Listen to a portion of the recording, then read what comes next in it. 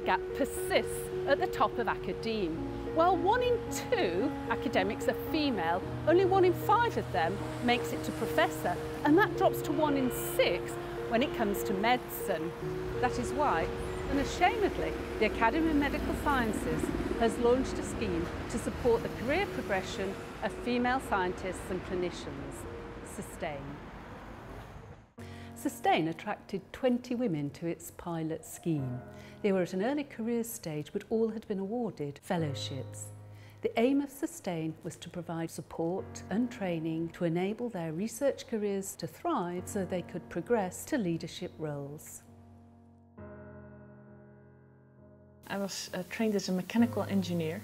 I did my PhD in Australia, in Sydney, primarily on structural biology. I'm a clinical trainee in plastic and reconstructive surgery. I do cell and matrix biology as applied to progressive kidney disease.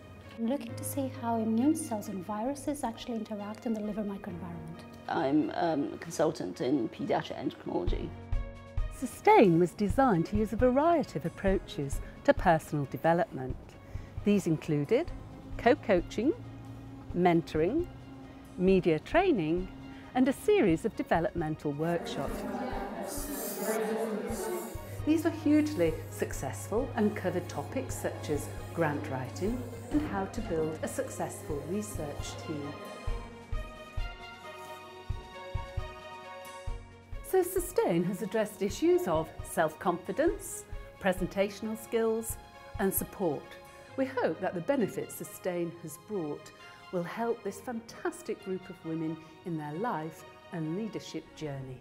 I'm very privileged that I'm part of this pilot cohort of only 20 women. But there are many, many more women in the UK that have promising careers and have independent fellowships as well. Clearly, Sustain has shone a light on what needs to be done to support and nurture women so they can become the leaders of tomorrow.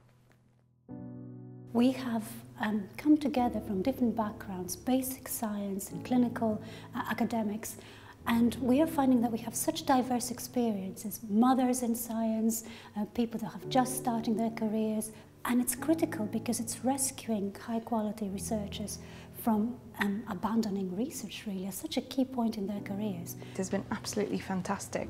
I can't rate the Sustain programme highly enough, to be honest.